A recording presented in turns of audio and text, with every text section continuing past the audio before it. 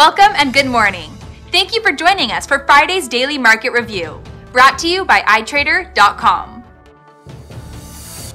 Storm Eleanor has lashed the UK with violent storm force winds of up to 100 miles per hour, causing widespread disruptions. The euro has paused on Wednesday after 4 consecutive winning sessions as German unemployment change in December declined by 29,000. Sales of electric and hybrid cars rose above half of new registrations in Norway in 2017, a record aided by generous subsidies.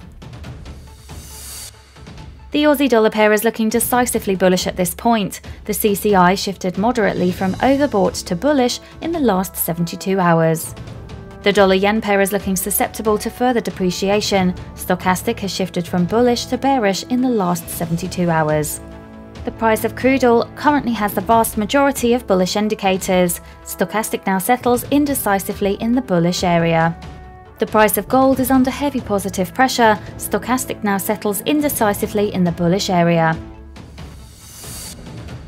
The US non-farm payrolls will be released at 13:30 GMT, the German retail sales at 0700 GMT, the Eurozone's consumer price index at 1000 GMT.